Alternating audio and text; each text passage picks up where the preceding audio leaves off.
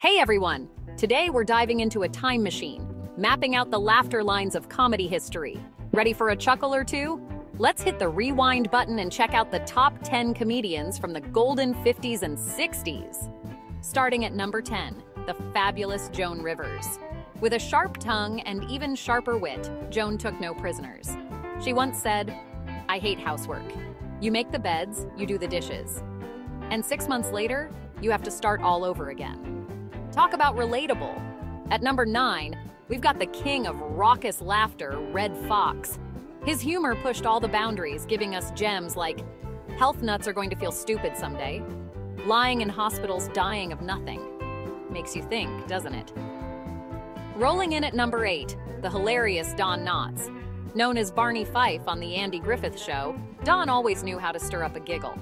He believed, you can't hope to be a real funny man unless you're a very thoughtful man. Deep and funny, a rare combo. Number 7 brings us Shelley Berman, the king of introspective comedy. His bit, The Morning After the Night Before, where he talks about a hangover, is just timeless. Haven't we all been there? Phyllis Diller lands at number 6, poking fun at her domestic life with lines like, "I never made Who's Who, but I'm featured in What's That?" Oh, Phyllis, you're a riot.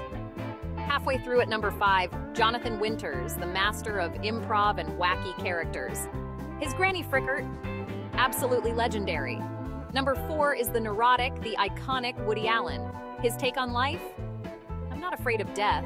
I just don't want to be there when it happens. Classic Woody, always making us laugh about our deepest fears.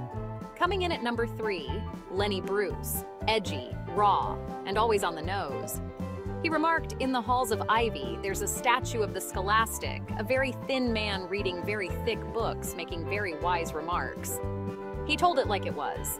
At number 2, the unforgettable Bill Cosby, painting pictures of his childhood with a humorous twist that gave us all a little nostalgia. And topping our chart at number 1, the king of deadpan, Bob Newhart.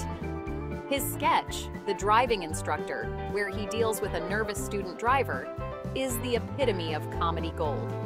There you have it, folks, our journey through the laugh tracks of the 50s and 60s.